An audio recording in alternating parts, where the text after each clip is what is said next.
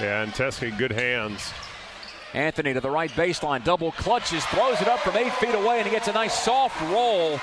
Gives way to Anthony right side, bounces it into Baycott.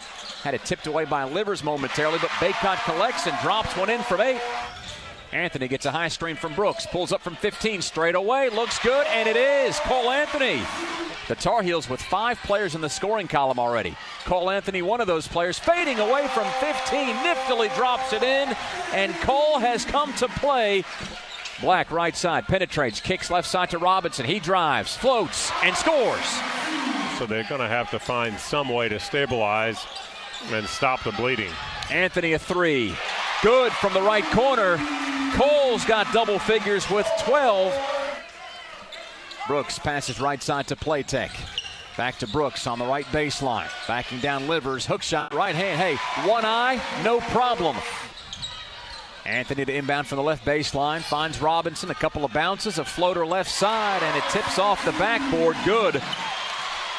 8 minutes to go. Heels down 19 with the ball. Anthony a step back 3. Left side. Got it. 6.5 to play. Heels down by 14. Anthony drives. Throws one off the window and counted for Cole Anthony, who's got 19 in the game. Here comes Carolina and Nassau. Carolina gets it up court to Robinson. Comes on the drive. Lays it up with the right hand. Great job of moving without the ball for Livers, who now has 12. 69-59.